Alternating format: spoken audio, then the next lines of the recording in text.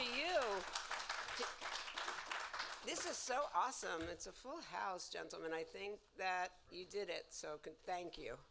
And thank you all for coming back, for tuning in on Zoom during this really challenging time. But we're so thrilled to have our friends and our thinkers and our citizens with us. So good evening. For those of you who hadn't had a chance to say hello to, I'm Jennifer Raab, and I have the extraordinary privilege of serving as president of Hunter College, where I'm proud to report the American dream continues to come true. That dream is fully reflected in Hunter's longtime college motto, Mihi Cura Futuri, the care of the future is mine. But as we all know, preparing for the future requires understanding the past and learning from it. History might not completely repeat itself, but it does echo, and the wisest of our leaders and citizens are those who remain alert to those signals. Just 5 days ago, we marked not only the holy days, but also the 157th anniversary of the assassination of Abraham Lincoln. That shocking tragedy shook the country on Good Friday and in the midst of the Jewish observance of Passover. So it powerfully reminded Americans of the sacrifice often required to achieve liberty, but it also demonstrated that it's sometimes harder to win the peace than to win a war. As our two guests this evening know all too well, few events changed American history more profoundly. Just 5 years after Lincoln's untimely death, an Irish immigrant educator named Thomas Hunter founded what would be called then, soon after, Hunter College, making sure that it would offer admission to students of all races, religions, and backgrounds, with black students sitting alongside whites and Christians sitting next to Jews. That's the good news. Yet, before the school was just a decade old, America had abandoned Reconstruction and turned its back on the premise of freedom and unity, the sacred cause for which the bloody Civil War had been waged. And that's the haunting story that brings us together this evening.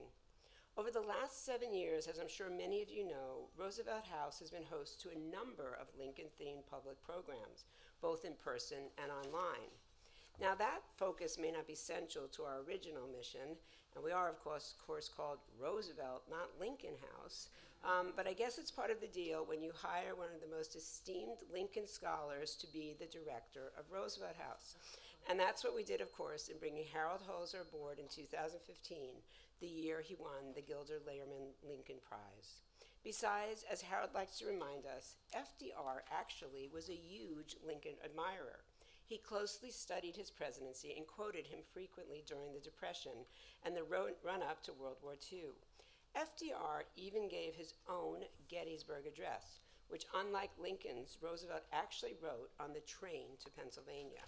Harold will probably be able to tell you more. And as Harold's onstage partner has reminded us with his latest book, Roosevelt worked hard to emulate not just Lincoln the warrior, but Lincoln the peacemaker. And that's the storyline they're set to explore here tonight. Last February, though we were locked down and exclusively on Zoom, we welcomed both of tonight's guests to Hunter to talk about the CNN documentary series on which both of them appeared about Abraham Lincoln. Tonight, we welcome back the dynamic duo to hear their discussion in person. And, of course, to our Zoom audience, welcome as well. The occasion for the reunion is the publication of John Avlon's brand new book, Lincoln and the Fight for Peace, a study that takes a fresh look at the commander-in-chief who waged a costly and relentless war with one eye fixed on a future he hoped would reflect malice towards none and charity for all. It's a neglected story, but one that future wartime presidents, FDR included, would keep in mind as they planned exit strategies and surrender terms of their own. And it's such a delight to welcome the expert who has connected these dots so effectively, our good friend John Avlon, senior political analyst and anchor for CNN, who appears every weekday morning on the must-see wake-up show New Day with his brilliant and often biting fact check on American politics. This week, in addition, he's been anchoring that early show. So, John, I don't know if I should get you some coffee because I think it's probably your bedtime. John served 5 years as editor-in-chief of the Daily Beast and has simultaneously etched a major reputation as a historian. His previous book, Washington's farewell, the Founding Fathers' warning to future generations, was both a popular and critical triumph. His earlier books include the prophetic volume Wingnuts, How the Lunatic Fridge is Hijacking America.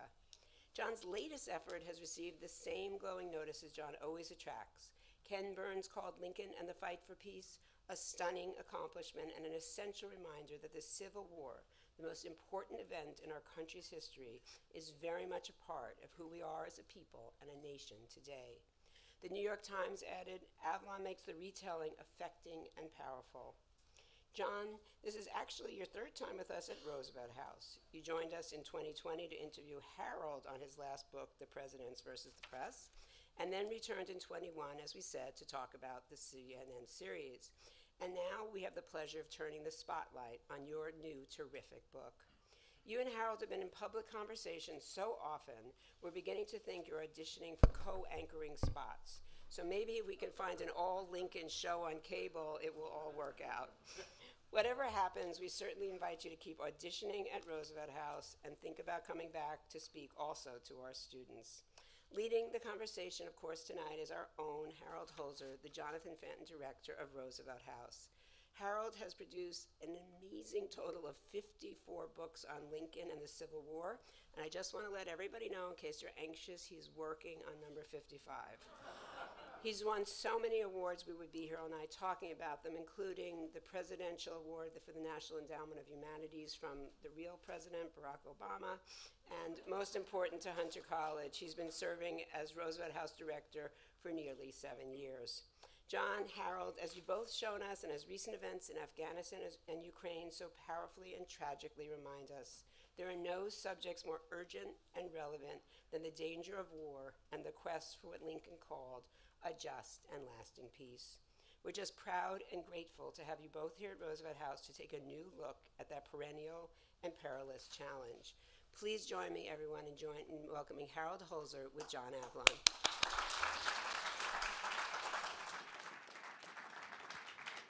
Thank you, Jennifer. Yeah, thank you. I just have to say before we start, it's so amazing to look out at you and see a full house back at Roosevelt House. Humans, New Yorkers. But I just want to take 1 second to say that for nearly 2 years, the glue that held us all together and pushed us to be online, to be, I was going to say bipolar, the thing where you have both online and Zoom.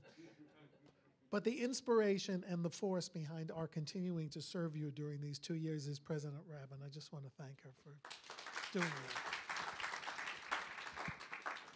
So, it's been pretty intense because wars are going on that weren't going on when you conceived this book, right? Afghanistan is over. Mm-hmm. Supposedly Ukraine is in play.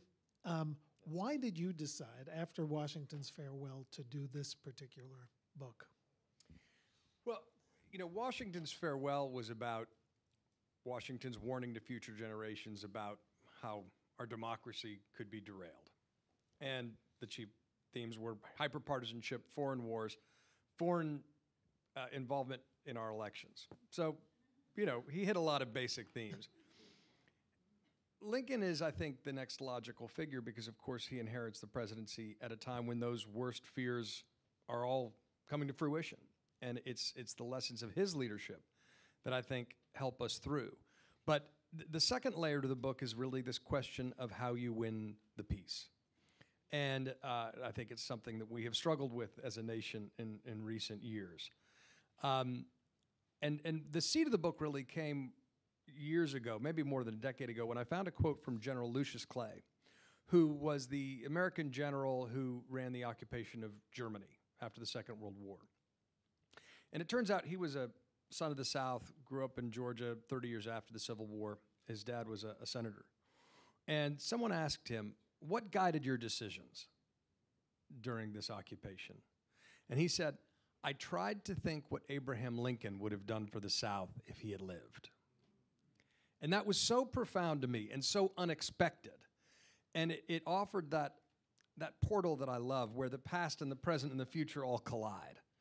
And in that, I saw the seeds of a book where you could not only trace the story of Lincoln's leadership in the final days in office, the final 6 weeks in office, but then the afterlife of his idea and how it is ultimately successfully implemented in the wake of the Second World War. And that's what I did.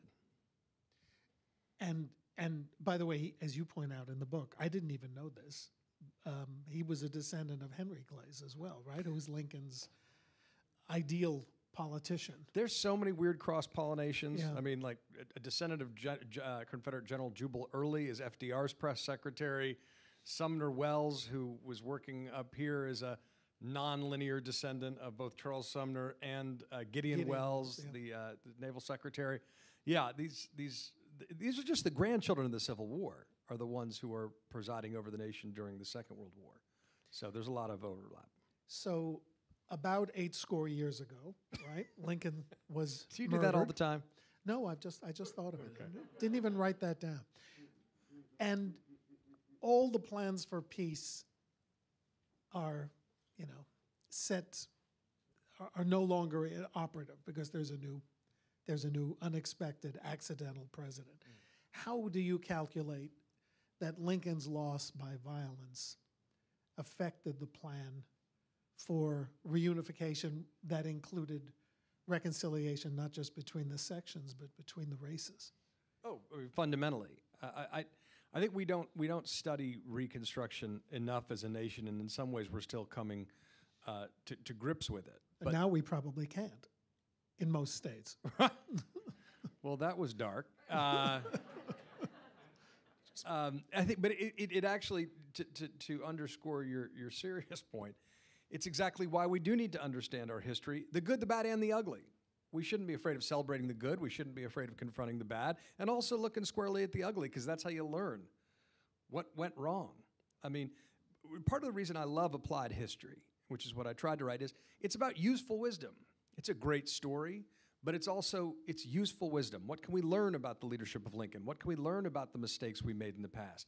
And the way we went off the Lincoln path during Reconstruction, the way we effectively lost the peace, not completely, but largely, by sacrificing emancipation and the legacy of racial reconciliation for reconciliation among whites in the North and South, is so instructive.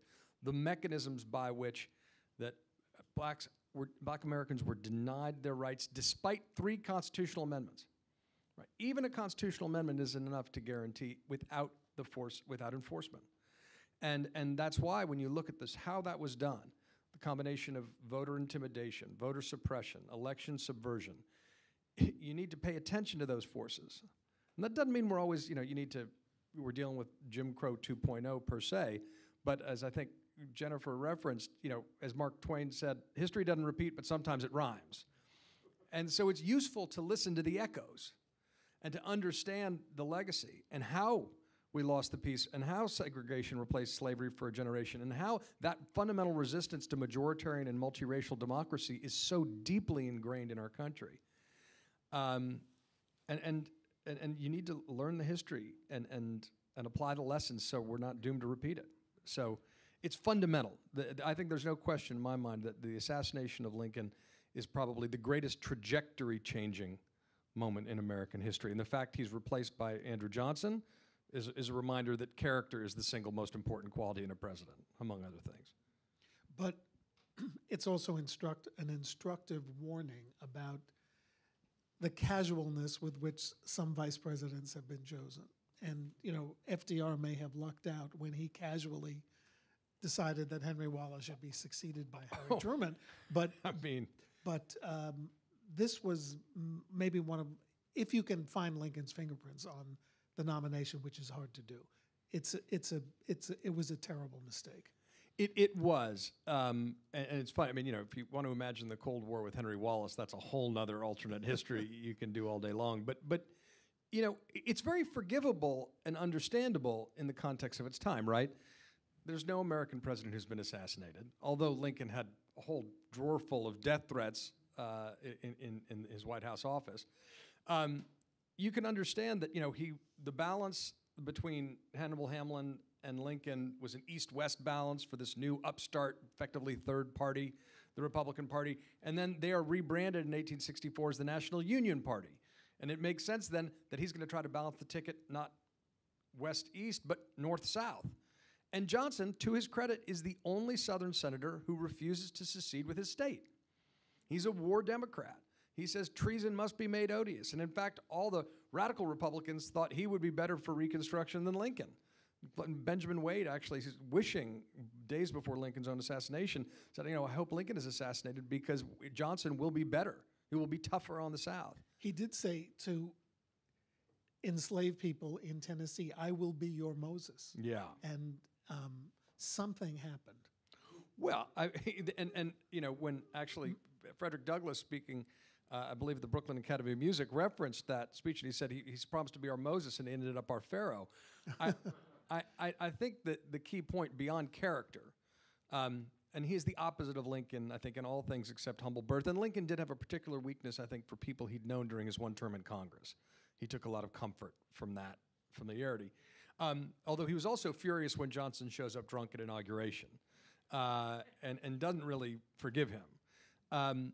But to his credit, Johnson said, I don't want to come to the inauguration. I need to stay in Tennessee. And Lincoln said, get your behind here to Washington. That's not how we do things. And regretted it. I don't know if you knew that story. I do know that story, but I always wondered about that. And I certainly don't think you can blame Lincoln's insistence that he arrive at his own inauguration on him being drunk. But I found this quote about Johnson in the Atlantic Monthly at the time, early in his presidency, where it says, he is egotistic to the point of mental disease, thin-skinned and vain and resentful. And if you just look even close focus, I mean, the way he orders black troops out of the South, vetoes the Civil Rights Bill, tries to, dismantle the Freedmen's Bureau. He is motivated by his bigotry in fundamental ways. He allows the black codes to be put in place. I didn't fully appreciate this. By basically the late summer and fall of 1865, the black codes are beginning to be put in place, and which is basically just slavery without the chains. I found a speech by a Mississippi Brigadier General who's effectively acting as governor of Mississippi, and he says, look, slavery's over, we have to accept that, but it doesn't mean we have to accept equality. And so we'll do this and pass all these laws. And Johnson acquiesces. So Johnson is hugely to blame. And what is it, just, we'll leave Johnson in a second, but I can't help observing that when he was impeached, what did he do? He did a series of rallies. He loved rallies. One of many parallels. He called it the swing around the circle. Yes. But there were rallies all over the country, and big rallies. Mm-hmm. Okay, enough of that. But let's go back a step. It's basically just guys nerding out about Lincoln in front of you all for your amusement's eye. I wish I could see many of them and what their expressions are, but it's maybe better to Bemusement. Yes, I hope so. Lincoln is commander-in-chief when more American soldiers and civilians die than in any other conflict in American history. So you are requesting us to pursue a leap of faith that a man who was a relentless warrior, interested in new weapons, deadly weapons, should also be remembered as a peacemaker. How does he pursue both? Because that's the key to the book. It is the key. By the way, I do know the answer to all these questions, but I want everybody else to hear it. No, I know it from reading your book. You're the one. I didn't mean that I knew it before. John makes some great. No, I don't. I didn't. I don't mean to say that. He makes some fabulous connections in this book, which I had never thought of. So I do want to acknowledge that's a compliment, and I appreciate that. No, I mean, that is part of the extraordinary thing about Lincoln. He is determined to win the war. I mean, he goes through 5 generals because he keeps insisting they be more aggressive.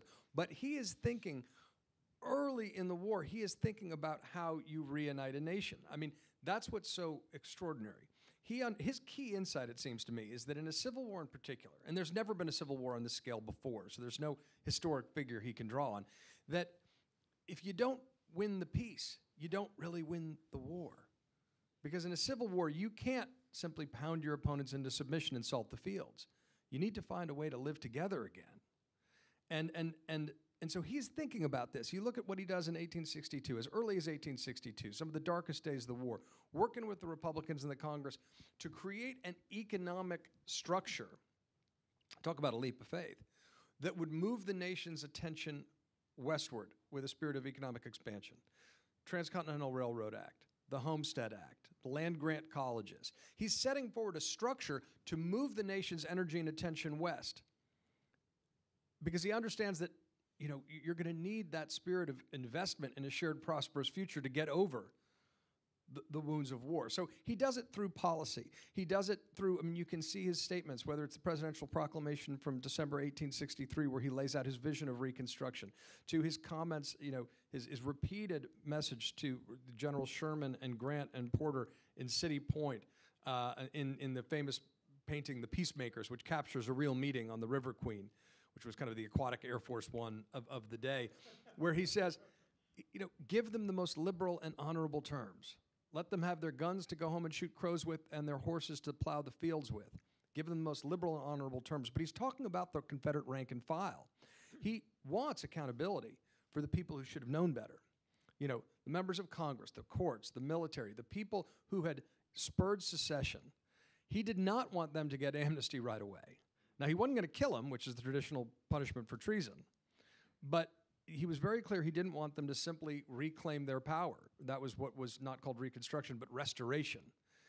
So he has a very detailed plan. And in fact, his last speech of his life is a fairly legalistic speech. Everyone was expecting a big triumphal address for celebrating Lee's surrender at Appomattox, but he lays out sort of principles for guiding Reconstruction. And it's a fairly decentralized vision. So in his speeches, in his writings, beginning early on, in his letters, you can see he is developing a very clear philosophy of how you win a peace after winning a war. And I think it can be distilled to unconditional surrender followed by a magnanimous peace.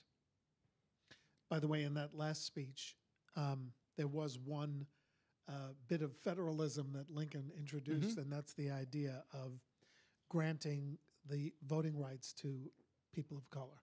No American and actually, he proposed it in a very limited way. The very intelligent and those who have served in the military. So, you know, looking at it from the 21st century, it looks like means testing and, you know, restriction. But it was novel enough, it was extraordinary enough for someone in the audience, John Wilkes Booth, to say that's the last speech. This means Negro equality. And he didn't use the word Negro. And that's the last speech he'll ever make. Now I'll put him through. So there was that element also. 100%. I mean, he was always walking that line. You know, he was a reconciler in a time of radicals and reactionaries. But you know, you also mentioned black Union soldiers, and I will say that is one of the most important, most underappreciated aspects of the war. 180,000 black Union soldiers helped turn the tide of the war. 25 won the Medal of Honor, and they are really written out of our history. But their contributions were essential to turning the tide of the war. They deserve to be much more focused on their stories told and celebrated. Things like the fact that a black regiment led the Union troops into Richmond after its abandonment by the Confederates, and then were told to stand aside at the last minute. And so Charleston too. Yeah, they're just story after story, but they are transformative heroes of American history. Higher casualty rate than course. Than white troops because they volunteered to go first in, you know, Fort Wagner and other places. Sure. So last week, a really terrific historian named Carolyn Janey won the Lincoln Prize for a book in which she argues, I'm beginning to have like new thoughts about it, in which she argues with really good case studies that the peace achieved at Appomattox, or the cessation of hostilities achieved at Appomattox, was not quite as clean as we have been led to believe. And she cites incidents of soldiers not picking up their proper paroles, abusing black people as they headed back home. But in the end, watching how wars end, and she wrote this book before Afghanistan. She said so in her speech. It's kind of remarkable that it ended as quickly as it did. And Lincoln deserves some credit for that because, as you say, on the River Queen, he made it clear he wanted the leaders to escape unbeknownst to him. I love that story. It's a great story. Yeah, no, and just also it's worth noting that, I mean, Grant's terms of surrender to Lee at Appomattox are basically dictation, taken from his mind from his conversations with Lincoln over the last previous few days, including around an hour and a half on a front porch at Petersburg, Virginia, in a building that still exists. So, I mean, those terms were suggested and inspired by, I think, Lincoln. There's no question. So what Lincoln places have you visited? Oh, God. Well, the front porch at Petersburg.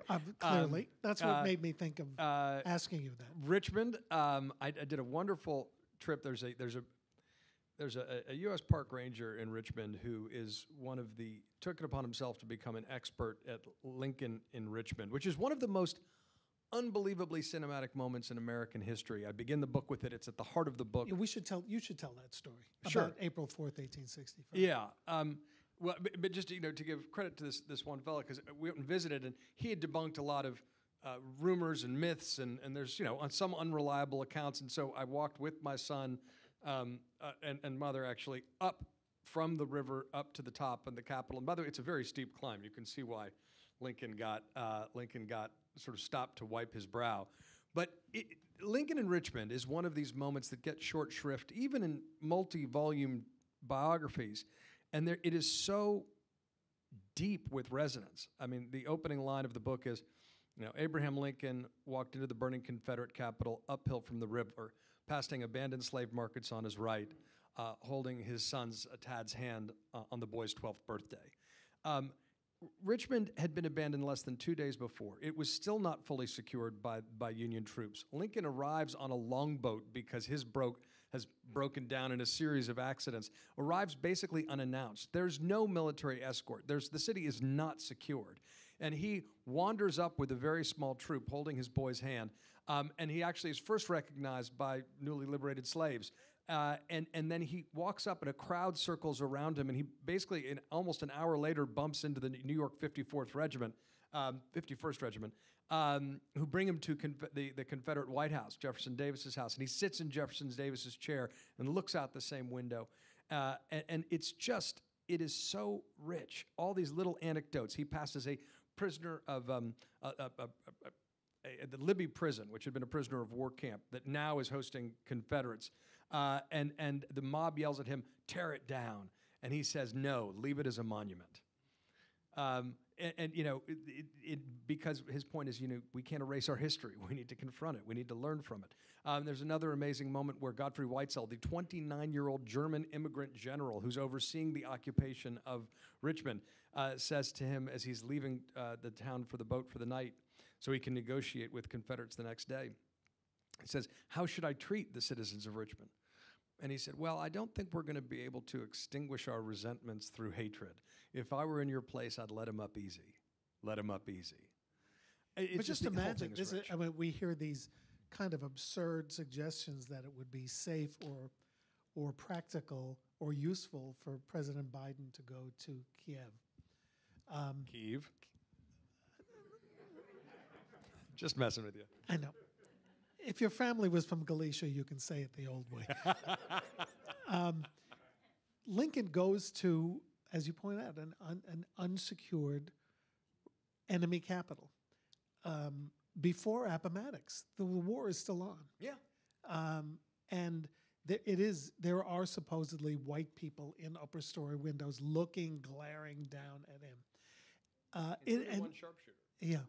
And it is a cinematic moment. And, having advised on the Lincoln film a few years ago, the Spielberg film, I asked Tony Kushner why he didn't do it, why didn't he include it. He said, people of color knelt to Lincoln. And he said, "You must not kneel to me. You must kneel only to God because he secured your freedom, not I." He said, it's not acceptable today. So it happened, according to several eyewitnesses. But in fact, the enslaved people of Richmond were effectively freed by Lincoln's arrival under the terms of the Emancipation Proclamation. They were still enslaved until Lincoln entered the city. It was his only experience of personally liberating anyone, because you didn't just snap your fingers and achieve emancipation. Soldiers, white and black, had to fight for it. So I agree with you, and we'll never see it cinematically. But you describe it pretty cinematically, so that was good. Thanks. What did reconciliation on a grand scale mean to Lincoln in terms of not only of North and South, but of black and white? Well, you know, I think Lincoln was aiming towards what a peace negotiator who's legendary in some circles today named John Paul Lederach refers to as a horizon of reconciliation, which is something he's steering the nation to. It's a goal that you don't arrive at, but it gives you something to steer towards. And I think that goal in many respects was multiracial democracy. Now, he knew it wouldn't happen quickly. He knew it wouldn't probably see it, certainly in his presidency. And one of the lines in one of his proclamation letters, actually, to, I believe, the governor of Louisiana, he says that he hopes that over time, blacks and whites will be able to live themselves out of their old arrangement with each other. There's an understanding that things need to be seated, that real reconciliation needs to take place on the local level, I mean, between neighbors. It is a matter of winning hearts and minds and will take time. And it's why the example of the black Union soldiers was so important at you know, confronting and destroying prejudice, even obviously in white communities that, you know, were products of their time. So Lincoln had this vision of it's going to take time. It will take, you need to solidify the military gains. You need political reform to remove the root causes of the war, i.e. slavery. You need economic expansion to give people something to look forward to. And then cultural reintegration, which is going to take time. And I think what's extraordinary about Lincoln's leadership is that he understood that a president's words matter. You know, I meditate extensively on the second inaugural, but also his actions matter. And that's what's so inspiring to me is the way that Lincoln in the last weeks of his life provides a sort of portrait of a peacemaker. One of my favorite stories in the book is when he's touring the Depot Field Hospital, which was a state-of-the-art military hospital of its time in City Point. And there are hundreds and hundreds of beds, and he goes up to each wounded Union soldier and shakes their hands, and he asks them their story, as presidents do at Walter Reed today. And he's an emotional guy, and he is overcome with emotion, looking at the cruel cost of the war. And he asks them their stories, and he's overwhelmed, but goes forward. He's getting ready to leave, and he sees a small tent out back. And he asks the surgeon who's touring him around, who's kind of an imperious fellow trying to impress the president, as people do. He asks him, "What's that back there?"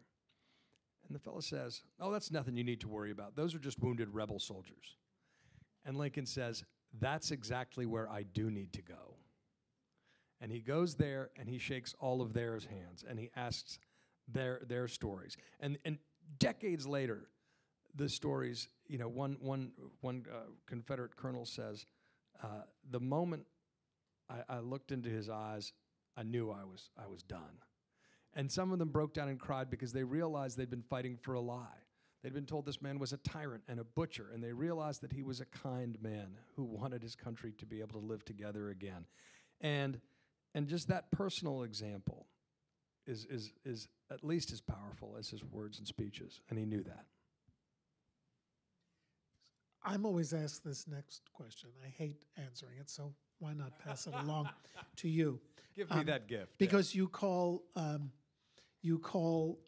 Reconstruction what, the Star-Spangled Betrayal? Mm-hmm. Well, the failure of Reconstruction. Yeah, the failure of Reconstruction. So let's play counterfactual for a minute.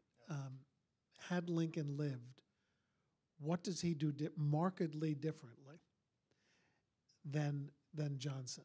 And how does he handle a Congress that, in effect, wanted to move even more quickly and decisively than Lincoln was prepared to move in April 1865?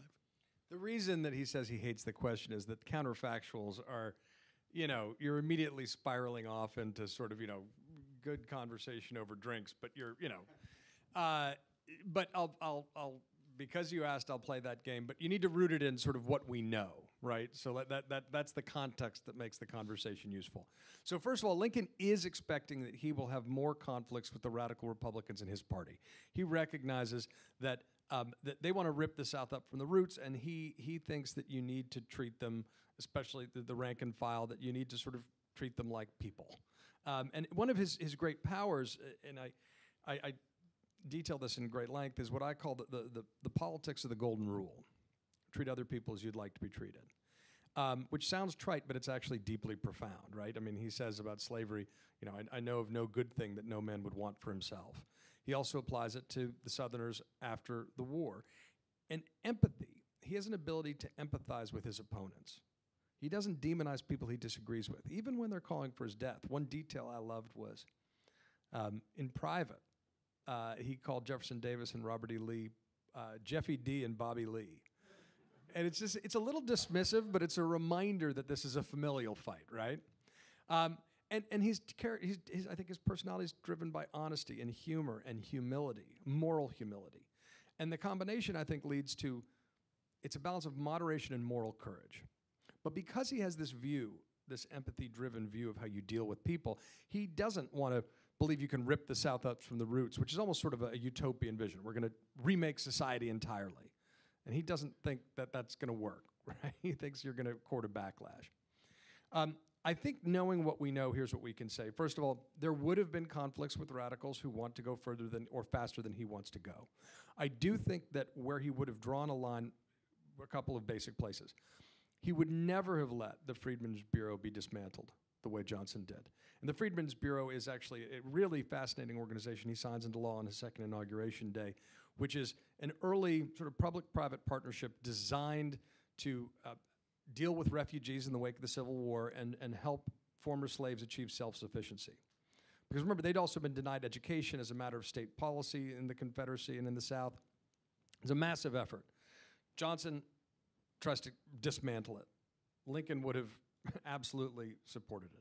The other thing I think Lincoln would have done based on what we know, while he was willing to be very federalist in his vision of Reconstruction, he realized that each state was going to have a little bit of a different tone and time and temper, and he's fixated on Louisiana in particular, I think because it's an example of a multiracial democracy that he's seen as a young man, however embryonic with the Creole class, the black codes are something he would have stepped in and stopped, because that violates basic principles of fairness and equality under law.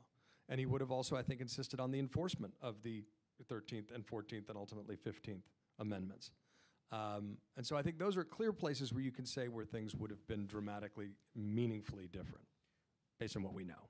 I think that's fair. Okay. I'm always interested in, well, he picked Louisiana because it's kind of diverse within its white population, as you point out.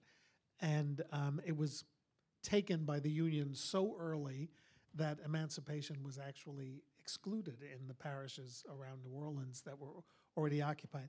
I think also because Lincoln identified with Governor Hahn, who was Jewish and an outcast in his own way in Louisiana, somehow had ascended to the governorship. That's just a nice ecumenical aside in this True Passover story. season, right? True story. And Easter season. Before we go to your questions, and we have an opportunity to go back to questions from the audience, which we haven't done for a couple of years. I do want to make the connection that Jennifer introduced in her introduction, and that is you spent a lot of time in the book, and I really was fascinated by it because I've done talks about how other presidents have dealt with the Lincoln legacy and have all been, regardless of party, admirers, Republicans, Democrats, Wilson, Taft, Roosevelt. 1912 was an election of both Roosevelts, but in 1912, all three candidates for president were fighting for the mantle of Lincoln by doing various public events related to Lincoln. So specifically in your story, and you spend at least one chapter on this, presidents who got us into and out of wars, I'm not criticizing them, starting with particularly Wilson and Roosevelt. Let's start with Wilson. How did they apply these Lincolnian precepts of creating peace? Sure. So remember first I said that Lincoln's broad prescription for winning the peace is unconditional surrender followed by a magnanimous peace, right? Now, why unconditional surrender? When he's negotiating with Confederates, which he does on at least two occasions, one on the River Queen and Hampton Roads Peace Conference where he walks away, and another in Richmond, he writes in his own hands what he calls the three indispensable conditions for peace, right? One is a resumption of the federal union, an acceptance of federal authority, and implicitly a renunciation of any alleged right to secession, which he calls the essence of anarchy. The second is an end to slavery for all time. And one of the fascinating things is that's a foregone conclusion by the time Appomattox rolls around. It's actually assumed. Now, the 13th Amendment's already passed. But the third thing is the surprising one. No ceasefire before surrender. And this is what causes, in many respects, the Hampton Roads Peace Conference to blow up. Because he gets floated these crazy ideas. One of them blew my mind, which is one of the Confederate senators there suggested that the North and South reunite to attack Mexico and dislodge Emperor Maximilian in this like muscular defense of the Monroe Doctrine, and that shared conflict against a mutual enemy will reunite the nation, and they can work out all the details later. Now, there are a number of problems with this, right? One of which is that if you're going to have a truce, it would involve acknowledging the sovereignty of the southern states, which he's never going to do. But more importantly, the reason he refuses to have a ceasefire before surrender is that he understands that in that negotiation period, the political will to end slavery will evaporate, right? That peace at any price is too expensive if you don't remove the root cause. One famous quote, he says, "No man desires peace more than I, but I am unwilling to have a peace if secured on such terms that it would guarantee further bloodshed." And so this is a profound point, because it would have been very popular to have a ceasefire, stop the fighting, stop the bloodshed, stop the killing, but he refuses to do it. Fast forward to Woodrow Wilson in the run-up to World War I. First of all, he's the first president from the South since the Civil War. He is a child of the Confederacy and Reconstruction. He has suffered those pains and has those resentments. And so when he becomes president, he not only brings his sort of the bigotry that he inherits from his father, who, by the way, was famous in part for writing a pamphlet coming up with a biblical defense of slavery and resegregates the federal government to his eternal discredit. But when he gets drawn into World War I, the speech he gives to Congress says, we need a peace without victory, a peace among equals. And it's not too hard to see that the young boy's experience in Reconstruction reflected in that vision of how you can end wars. We're going to not have any resentment. When the U.S. gets involved, it decidedly tips the balance of power. But critically, there is a ceasefire before surrender, armistice. The Germans don't surrender. There's not any Allied troops on German soil. They don't accept defeat. And this creates a fundamental problem that plays out over the course of the negotiations at Versailles, where then over time you get the worst of both worlds, right? You get there's not surrender or ceasefire. There's a ceasefire before surrender, and then instead of a magnanimous peace, there are punishing reparations that Germany doesn't have the ability to repay, and the terms are harsh, but the Allies don't have the will to enforce them. This is the worst of all worlds, and that incubates a whole lost cause mythology that ends up taking root around Adolf Hitler and the rise of the Nazi Party. So it is the worst of all worlds. It's the opposite of Lincoln's prescription, unconditional surrender, magnanimous peace. Now, when the World War II generation rises up, and they are the grandchildren of the Civil War, and they can feel the recognition of the resentments and the family scars that still exist, one of the things that FDR says at the night after Pearl Harbor, this time we're going to win the peace.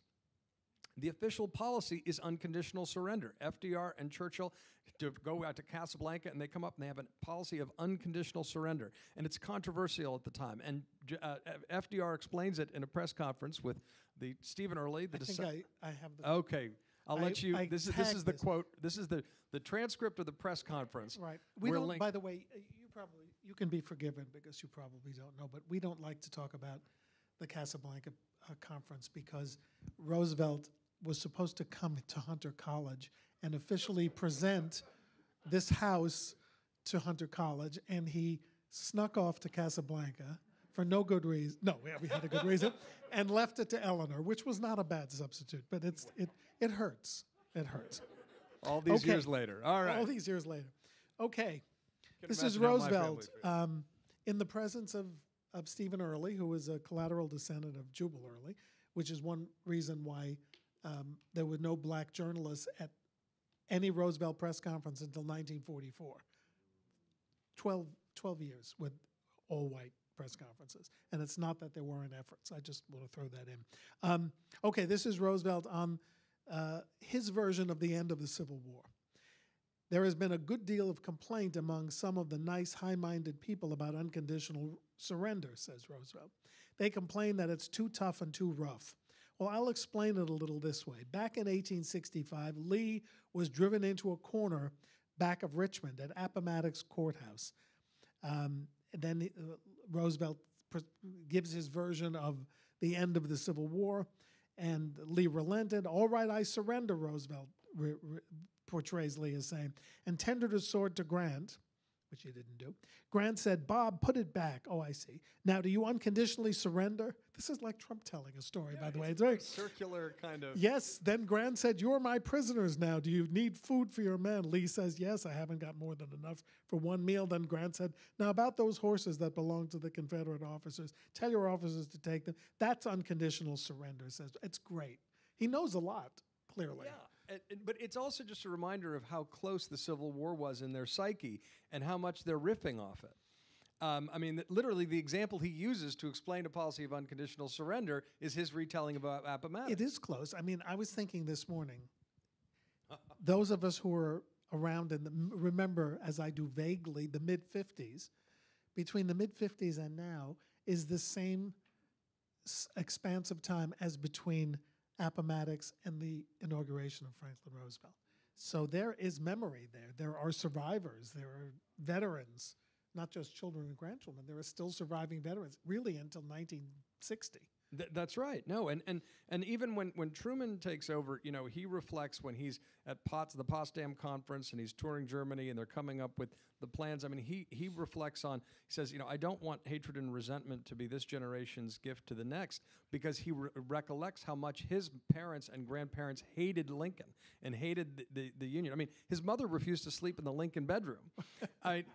There was real bad blood. So they're drawing on this. And then, of course, the Marshall Plan, which is done in conjunction with Senator Vandenberg, a Republican, and Secretary of State Marshall, is the opposite of reparations, right? It's an investment in peace, and it's sold to the American people in a bipartisan way. So it's the exact opposite of what happens at Versailles, quite intentionally. Just let's say one word about MacArthur and give him some acknowledgement, because he is actually also demanding unconditional surrender and also leaving the emperor in place, who you point out had a bust of Lincoln in his. I didn't know isn't that a cool detail? It is pretty cool. Emperor Hirohito had a bust of Lincoln in his office next to Charles Darwin and Napoleon before, during, and after the war. And one of the things, there's a great book called The Global Lincoln by Jay Sexton and I'm forgetting Michael Ledeen, maybe, co-editor, where they talk about Lincoln's legacy overseas. And one thing is, in Japan, Lincoln was a revered figure in the 1930s and 20s. His life story was taught for its moral values to school children as part of an official curriculum. And so Lincoln's example is something that MacArthur can draw upon to sell the idea of democracy, because there's already sort of a synaptic foothold in the culture.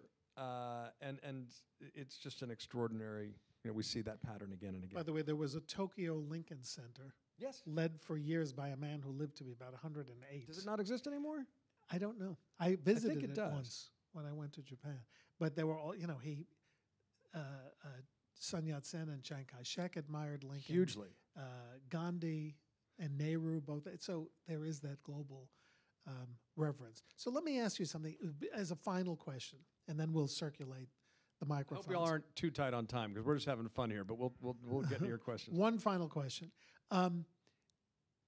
Lincoln's reputation is under review, let's say now. He is being, in some ways, analyzed under 21st century rules and mores, and perhaps, as some people think, subjected to criticism that's a little bit unfair. Where do you think Lincoln's reputation should stand? I think I know from reading the book. But how is there a way to reinvigorate his reputation? And does he deserve the reinvigoration? Absolutely. And I consider his reputation fairly invigorated, but clearly my book, in part, is a case for why Lincoln deserves his place at the top of the American pyramid, as it were.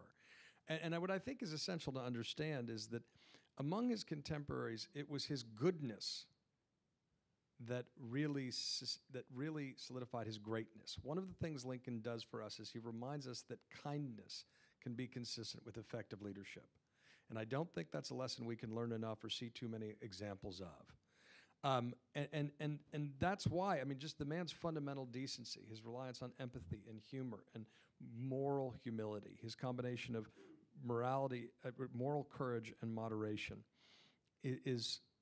retains the force of revelation because it is so rare to see that in a president and a leader.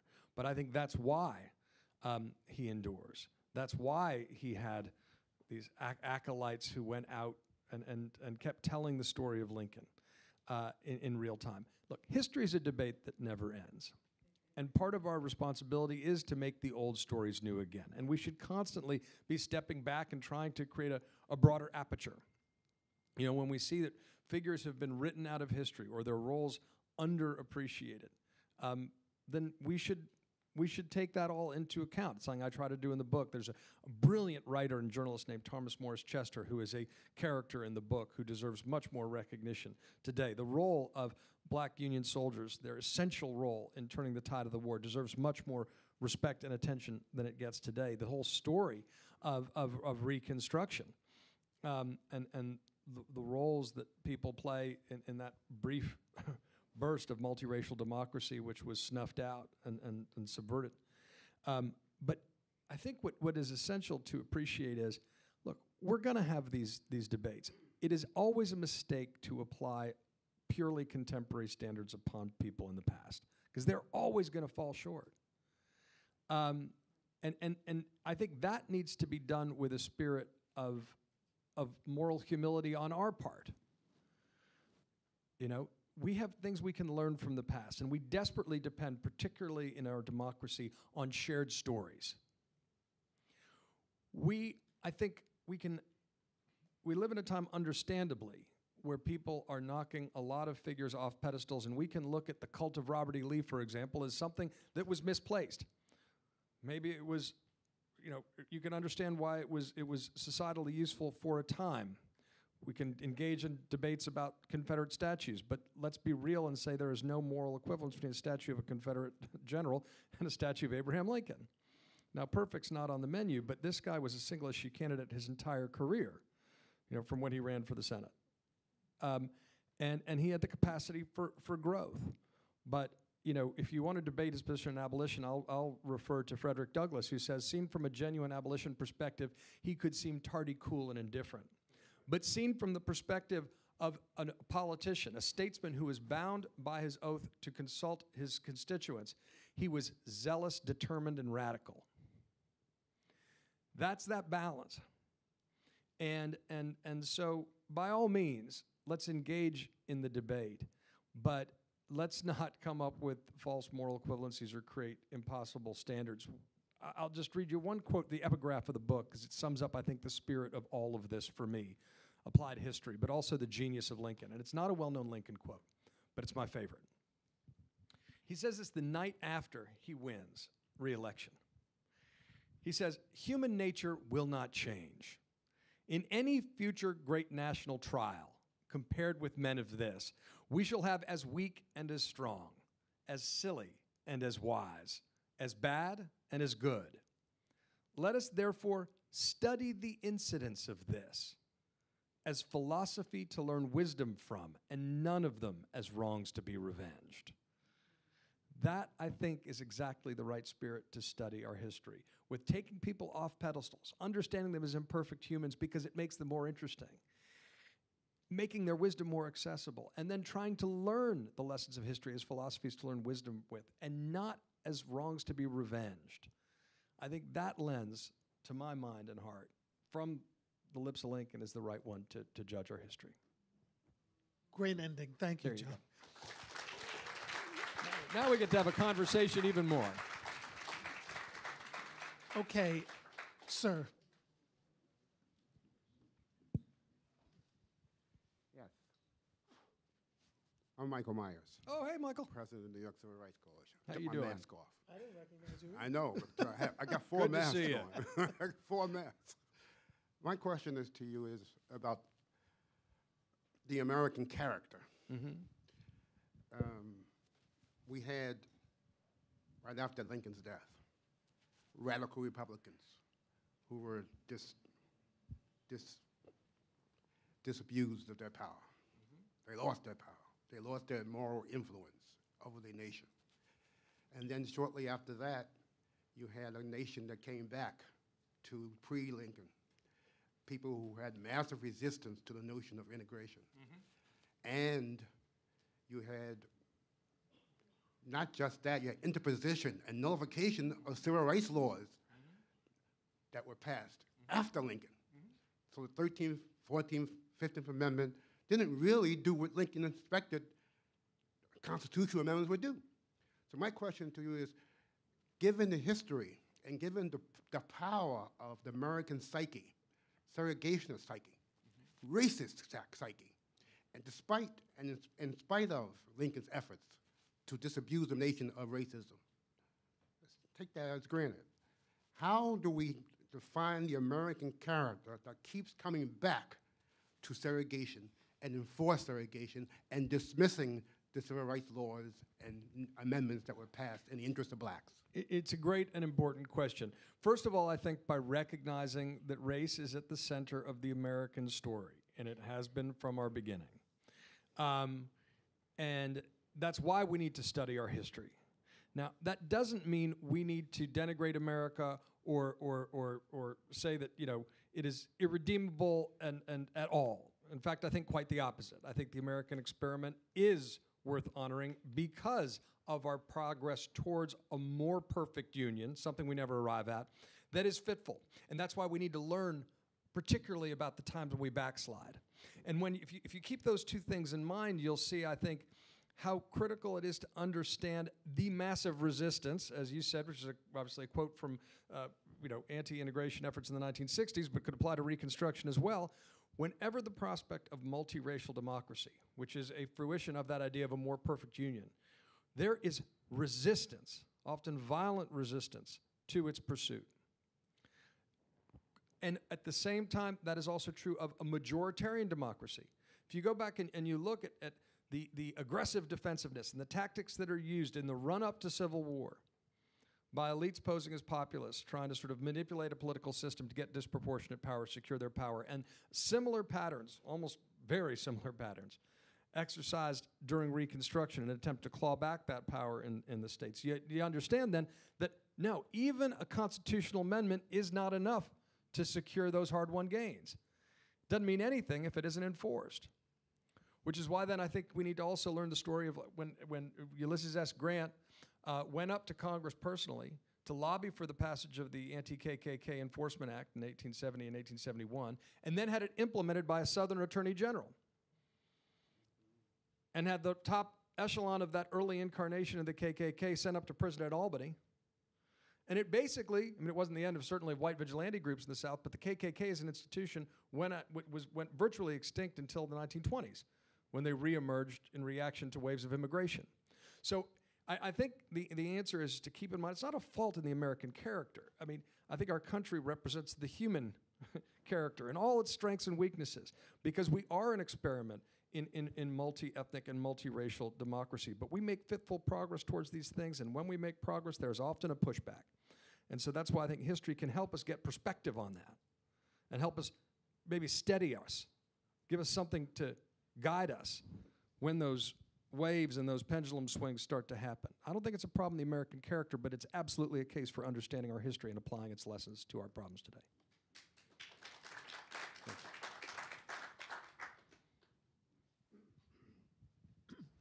Thank you. Great presentation. Thank you. I was waiting, and I just heard it about a minute ago.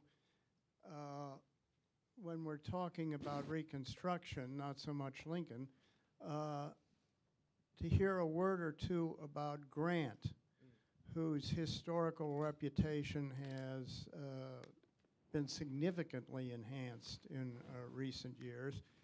And I learned in school that Reconstruction began with the compromise that brought Hayes to the presidency in exchange for withdrawal of troops from the South. So Grant had a role to play in what was supposed to be Reconstruction. I'd like to hear more about it. Well, I think Grant deserves a lot more credit than he is, I think, historically gotten for what he did to get the nation back on the Lincoln path after the presidency of Andrew Johnson. I think the Ron Chernow biography does a great service to us in this direction. But I think it's interesting to think about the history of Reconstruction that many folks were taught in schools growing up, and to reflect for a second how it really was an echo of the vision of Reconstruction presented in the movie Birth of a Nation, where the failures of Reconstruction were primarily the fault of radical Republicans. And you'll never know the chaos that existed when all of a sudden there were blacks in state legislatures, particularly in the South. Grant actively played a role. One of the things he says in his inaugural address is we need to pass the 15th Amendment, right, which is voting rights. He insists on the passage of the Enforcement Act to beat back the KKK. And what really pushes us back ultimately, because we're making fitful progress. I mean, we had African American elected officials all throughout the country, well, in the South predominantly, who are Republican. And part of the cautionary tale there is when all of a sudden race becomes an issue of political polarization. But when the Depression of 1873 kicks in, everybody turns inward. And the enthusiasm for enforcing Reconstruction and making progress towards real racial reconciliation consistent with the ideals of emancipation goes by the wayside. Democrats reemerge, aided by the fact that they'd gotten amnesty by the whole bunch of them gotten amnesty under Andrew Johnson. They reconstitute as a group called the Redeemers, and they are pushing to cut taxes and cut budgets in the post-war South despite the deep need to rebuild, in part because they want to defund integrated public institutions. And then the process, once that corrupt bargain is put in place in 1876, which is negotiated, by the way, at the Wormsley Hotel, which is owned by a black philanthropist named Jacob Wormsley, that deal is done. Hayes feels sort of, there's not much he can do about it because he doesn't have full control of Congress. And then it's a process of 25 years of an erosion of rights solidified with ex-Confederates on courts that do things like refuse to apply civil, they say civil rights laws are unconstitutional. They say the Colfax Massacre is not a matter for the federal government to take part in. And then there's state constitutional conventions. The most chilling example that I found is in 1900, there are 180,000 registered black voters in the state of Alabama. 2 years later, there are 3,000. So, Grant deserves much more credit than he gets because he has Lincoln's advice in mind, right? He's campaigning on let us have peace, but he's not going to backtrack from his commitments to bringing, the formerly enslaved Americans into the fold, but then the political will erodes in part because of a depression, and the way the systemic process by which, part of which is voter intimidation, voter subversion, election subversion, that takes place is a cautionary tale, but it takes place over decades. But Grant actually, I think, deserves far more credit than he gets, and I think Chernow helped make that case for us. I think we're going to do one more question Two more. Well, we need to get upstairs. Oh, we do? All and right. you need to sign some books. I'm sorry. I'm just and having these fun folks talking to need y'all. some wine. So who's... All right, right here. Wait for the mic because we need our Zoom I'll answer all your audience. questions upstairs if we Right. don't get to them.